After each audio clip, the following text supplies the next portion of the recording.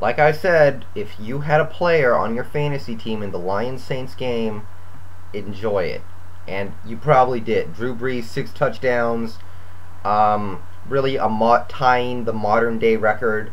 All the quarterbacks who threw 7 touchdowns in one game played, a long time ago in an older era where things like that were more likely to happen. So, he had one of the best days you'll ever see from a quarterback. And, I like to see it. I know, arguably, he was running up the score a little bit. I personally don't consider it that because the Lions were scoring points too. The Lions were technically in this game. They had the opportunity to come back and win until the very end. So, it was fun to watch Brees throw all those touchdowns. And they needed it because the Lions hung tough too. Stafford, I don't know, guys. I like throwing a rookie quarterback out there and letting him take his lumps. I like that, but the way he looked out there, I'm thinking maybe he's just not ready. Maybe he's not capable of learning anything from this experience because he's just not ready for the NFL. Maybe you have to wait with him a little bit. So he did not look good out there. He made some positive plays, but on the whole, 3 picks, no touchdowns. The Lions did score 27 points, which is great, but he looked shaky out there. I'm going to give him a few more weeks, but I will say nothing good's going to come of this if he's not ready for the pros yet. And I'll also say my 1,000-yard rushing prediction for Reggie Bush is very shaky right now because they're not even using him like that anymore. They're not even trying. Jets-Texans, one of my 2 follies on the day, and it's the popsicle team, Everybody was talking about the Texans. This was the year they were going to make the wild card. This was the year they would make the playoffs. Too much pressure. The team is not ready for that kind of pressure. And I think they helped show today. Nothing from Andre Johnson, nothing from Steve Slayton. The Rex Ryan defense had them completely befuddled, I guess. They have a great offense in terms of talent, so they should be able to go toe-to-toe with the Rex Ryan defense, and they did not. They showed they're not ready to go up against those kinds of defenses, and it's a little disappointing to see. It's a long season. They can turn it around, but that did not look like a playoff team to me. So for the Jets, Rex Ryan shows how good a defensive coordinator he is, getting those guys to play. Excellent defense in his first week of coaching up that defense. And, Mark Sanchez, perfect player for that team after all, it looks like. Not just because of how he played. I don't put too much stock into how he played. Yeah, he played well, but that could easily disappear in, just like that. His attitude is good for New York, I think. His fame, because he played at USC, fits in with the whole New York thing. It worked with them, and he played well out there against Houston, admittedly.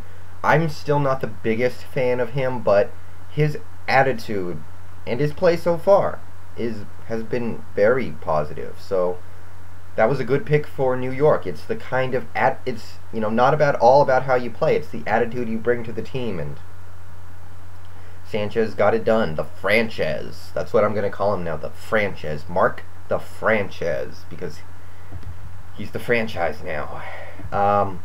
Broncos and Bengals. I wouldn't wish that on anyone.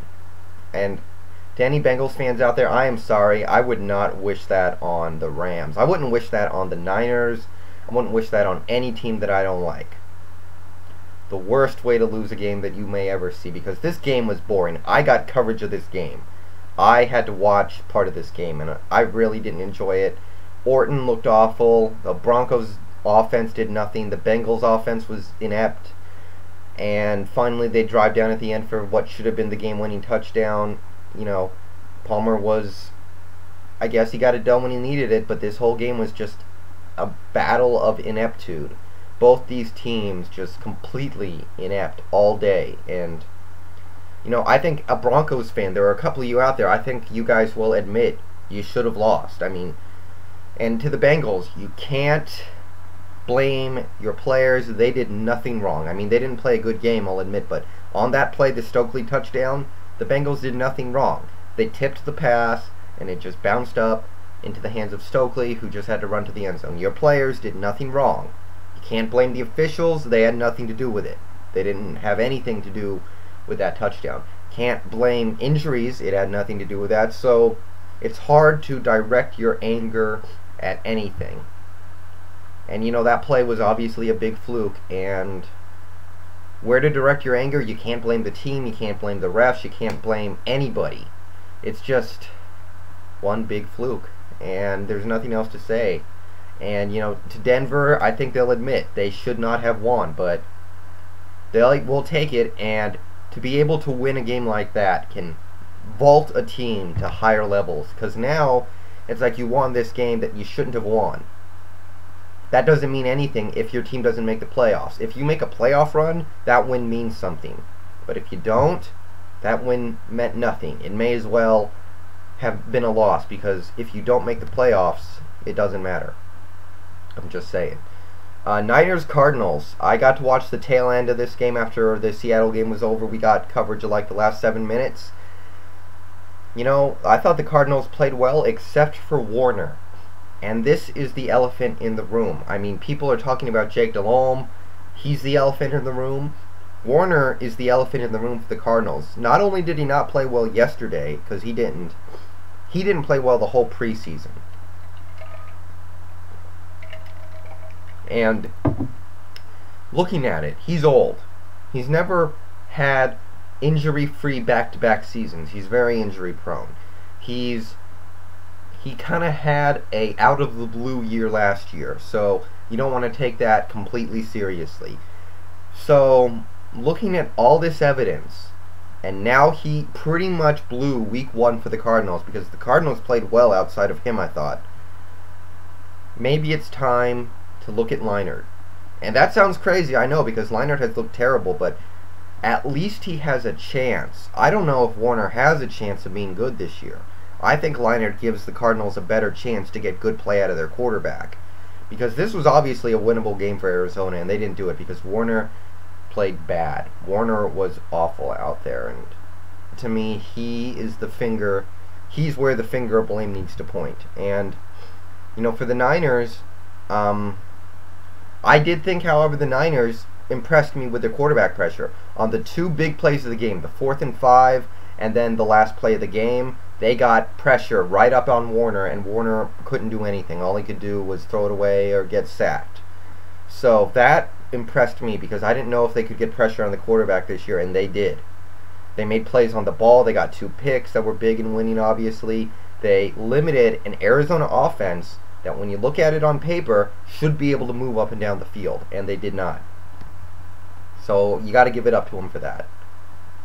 Giants, Redskins, Mario Manningham, you know, he's the kind of guy who you think maybe he'll do something, but he's never going to do anything. It's never going to come together for him, and then he does. You know, so I liked what I saw from Mario Manningham. He was a special treat out there. Hakeem Nicks got hurt. He's out for like 2-3 weeks. And to me, that does suck, because I think he's the biggest wide receiver threat on the Giants. I don't think he's the best receiver, but if you're a defense game planning against the Giants, Hakeem Nicks is the guy you got to look at. So, to me, that's a loss. Obviously, the Giants won. Probably better than the score said. Great of Oates to see OC make the biggest play of the game, coming back from that injury, making an awesome play. You know, Campbell got beat up back there. It's the same old stuff from the Redskins. I mean, they look like the same team that they did last year. And really the year before. I mean, it's just average. A very average team. That's really all I can say about that. So, I don't know. I mean, I know the Redskins have Jim Zorn and stuff. I was still pretty much rooting for the Giants in this game, but really, I think Jim Zorn's out of there at the end of the year, and I don't think it's his fault, but I do think he will be fired, so I'm not really pulling that card.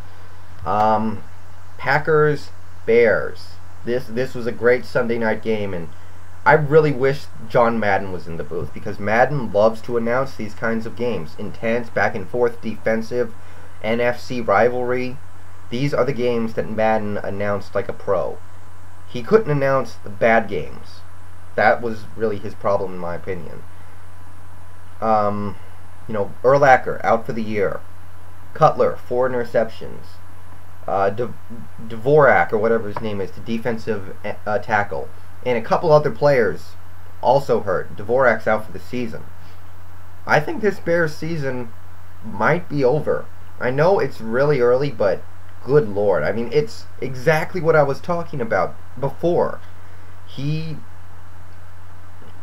you know, if he had Brandon Marshall and Eddie Royal 2 days ago, some of those passes he throws are great plays. But because he was in Chicago, they didn't work. And, that just goes to show he needs to have good receivers to play good. Because he can be an excellent quarterback with great receivers, but it wasn't working yesterday. You guys pretty clearly saw that. So, I just wanted to get that out of the way. This goes back to what I said when the trade happened. Cutler's a good quarterback, but he has a low football IQ.